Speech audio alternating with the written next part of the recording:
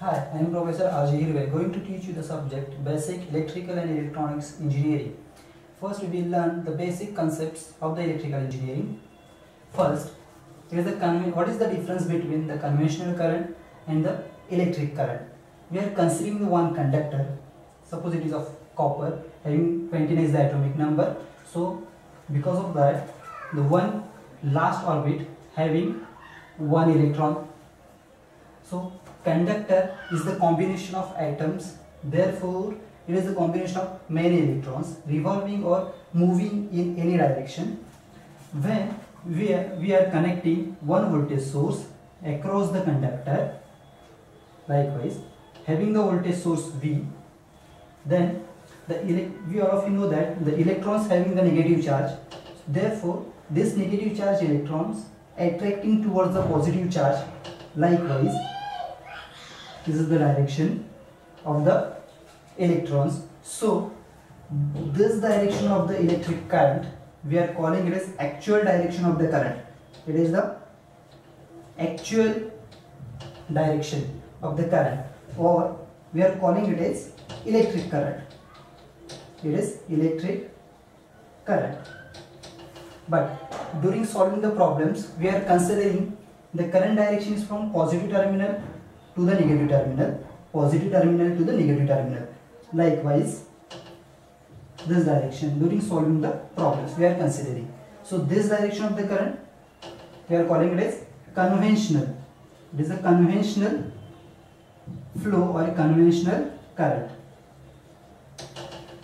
This is the difference between the actual current or electric current or a conventional current. Resistance. What is the resistance? Resistance is the property of a substance that opposes the flow of electricity or a current through it. The resistance is indicated by R and the unit of a resistance is ohm. Then the symbolic representation of a resistance is like this. This is the symbolic representation of a resistance. Then the resistance depends upon, first one, length of the conductor. That means when the length increases, resistance increases. That means length and the resistance are directly proportional. Then it also depends upon cross-sectional area of a conductor. That means it is inversely proportional to the cross-sectional area, resistance inversely proportional. Then it depends upon the nature of the conductor and also depends upon the temperature of the conductor. So depending upon the temperature coefficient, the resistance having two different types. First one is PTC. PTC means the positive temperature coefficient. That means when temperature increases, resistance also increases. Then the second one, NTC. NTC is nothing but negative temperature coefficient. When temperature increases, resistance decreases. Therefore, it is negative temperature coefficient. Now we will see the resistivity. What is resistivity? Suppose I am considering one cross-sectional area A, and the length of a conductor, it is a cross-sectional area of a conductor, then length of a conductor is L, then measure it is in meter, then the resistivity, how you are calculating the resistivity from this? Here we know the resistance is directly proportional to the length of the conductor. That means resistance is directly proportional to the, it is directly proportional to the length. Then cross-sectional area, it is inversely proportional to the cross-sectional area. That means the resistance is inversely proportional to the cross-sectional area. Then therefore the resistance is directly proportional to L upon A from these two equations. Therefore R is equal to rho L upon A. Rho we are considering it is constant or resistivity. Rho is called as a resistivity. Therefore, resistivity is equal to R into A upon L. R A upon L. Now we will calculate we find out the unit for the resistivity. See here. We are measuring resistance in ohm. So resistance measured in ohm, area measured in meter square, and the length in meter. So it is equal to m get cancelled. So ohm meter. This is the unit of a resistivity. Unit of a resistivity. Thank you. The potential difference. Before learning the potential difference, we will learn the concept. What is electric potential? What is electric potential? We all of you know that the similar charged particles repel each other. Similar charged particles repel each other. Then dissimilar charged particles attracts each other. This means that every charged particle have a tendency to do work. So this ability of a charged particle to do work is called the electric potential. That means electric potential is equal to work done upon charge, having the ability to do work of a charge. Then now the potential difference. What is potential difference? Suppose I am considering the two electric potentials E1 and E2. These are the two electric potentials. Then potential difference is nothing but difference between these two electric potentials. Suppose having distance d, or we are not considering the distance. So therefore potential difference is equal to E1 minus E2 if E1 is at higher potential than E2, or E2 minus E1 if E2 is at higher potential than E1. This is the potential difference. Now we will see the current. What is current? Current is represented by I, and the unit of current is ampere. Here the unit of the electric potential is volt, and also for the potential difference it is volt, and the unit for the current is ampere. So current is simply the flow of electrons, the rate of flow of electrons. So I is equal to Q upon T, or a rate of flow of electrons or a charge particles per unit time. It is the current. Then now we will see the Ohm's law. What is Ohm's law? Suppose I am considering one conductor. This is one conductor. This is the conductor having resistance R, and current flowing through the conductor is I, and the potential difference across the conductor is V. Then V is, that means voltage is directly proportional to current I. Therefore it is V is equal to I into R. Here R we are considering it is constant. R is the constant, or a resistance. We are calling it as resistance. So V is equal to voltage. V is the voltage measured in volt. I is the current. I is the current measured in ampere. Then R is the resistance. R is the resistance measured in ohm. How we are simply remembering the Ohm's law like this. This is the voltage, current and resistance. See here it is V is equal to IR. That means V is equal to IR simply. V is equal to IR. Then I is equal to V upon R. I is equal to V upon R, and the R is equal to V upon I. This is the simple way to remember the Ohm's law. Now we will see the types of a voltage source. First one is the ideal voltage source and the practical voltage source.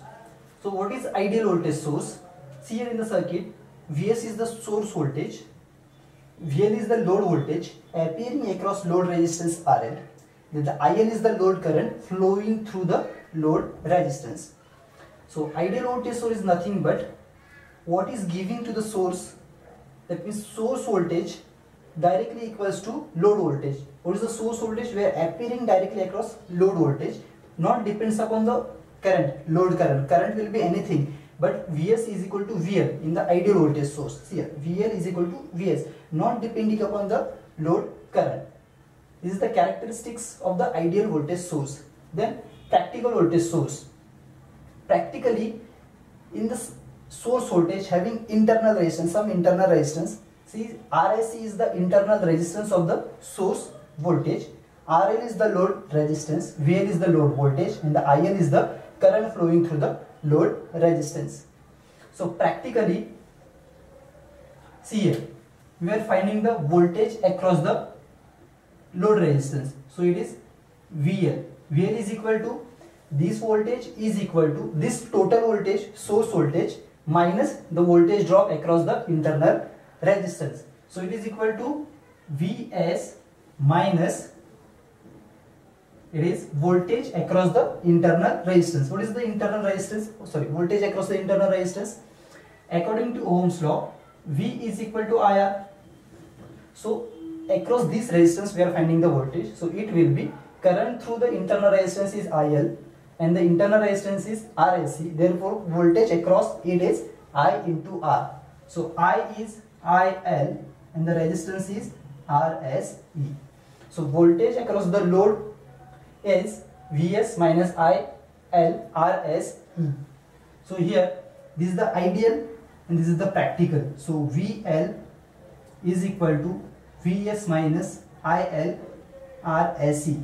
Here the load voltage is not depending upon the load current, but here in the practically load voltage depends upon the current also and the source voltage. So Vs is equal to VL is equal to Vs minus IL RSE. This is the characteristics for the practical voltage source. Now we will see the current source. Current source also having the two types. It is ideal current source and the practical current source. So firstly, ideal current source. Here it is IS. IS is the source current, load resistance RL, voltage across the load resistance it is VL, and the current through the load resistance it is IL. In the ideal current source, which we are giving the source current, it appears through the load resistance RL, it is IL. Simply here, it will not depends upon the load voltage, it will be anything, load voltage will be anything. So IL is equal to IS in the practical current source, it not depends upon the load voltage. Then practical current source. In the practical current source, source current having some shunt resistance. So some current will be gone through the shunt resistance will be ISC or it is ISH, because it is shunt current, it is ISH, and the IL current through the load resistance. So this is the ideal characteristics and this is the practical characteristics. So we are finding it is IL. So IL will be total current, that is source current minus shunt current. So IS minus ISH. It will also not depending upon the load voltage. Load current is not depending upon the load voltage, it depends upon the shunt current. Now we will see the resistances in series and the resistances in parallel. When we are connecting the resistances in series like R1, R2 and R3, and here we are connecting the resistances in parallel R1, R2 and R3. What is the difference between them? When we are connecting the resistances in series, the current flowing through all the resistances is same, but in the parallel combination the current flowing through all three resistances is different. Through R1 it is I1, through R2 it is I2, through R3 it is I3. And the voltage, when we are applying the voltage across the series combination of the resistances, the voltage is different. So across R1 it is V1, across R2 it is V2, across R3 it is V3. But in the parallel combination, all the resistances having the voltage V is the same voltage. Then here the voltage V is equal to the total voltages V1 plus V2 plus V3. So according to the Ohm's law, V is equal to IR. So V1 is nothing but the voltage across R1. So it is I into R1. Then the V2 is voltage across R2. So I into R2. I is the same current flowing through all the resistances. So I plus R3. Here I is the common, we are taking it is common. I is equal to R1 plus R2 plus R3. V is equal to. So V is equal to I into RS.